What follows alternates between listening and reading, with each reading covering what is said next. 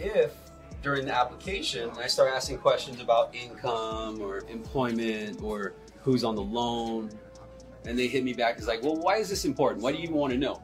Now I'm armed with all the leverage. Well, the reason why I want to know is because I need to get you access to the campaign. Like I mentioned at the very beginning, I got to ask you a few basic questions to make sure I can help you.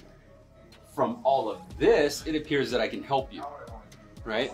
Truth be told, you have a $40,000 credit card with your house as collateral.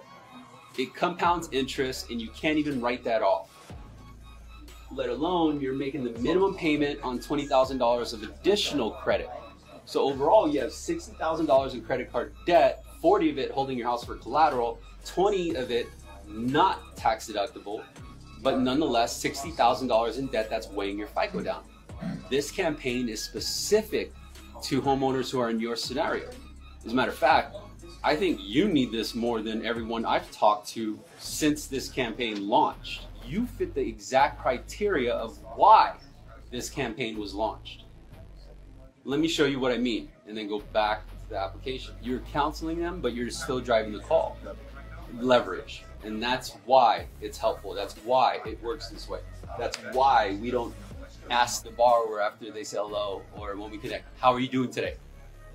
Or, hey, what's your goals today? What are you looking to do?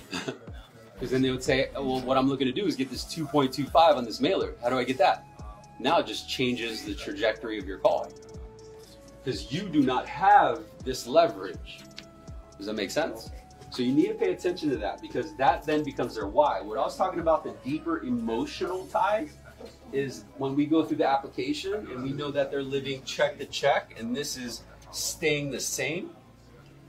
And then I find out that both are let's say one income in the household, which is one of the most common things, right? There's usually one of the spouses that do not work, but that means they have kids, dependents.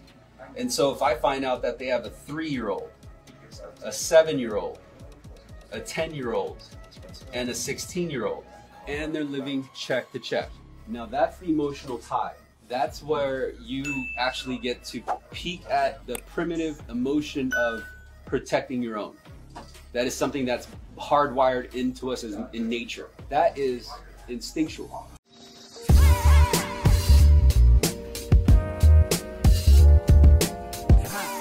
Connected to SalesRemastered.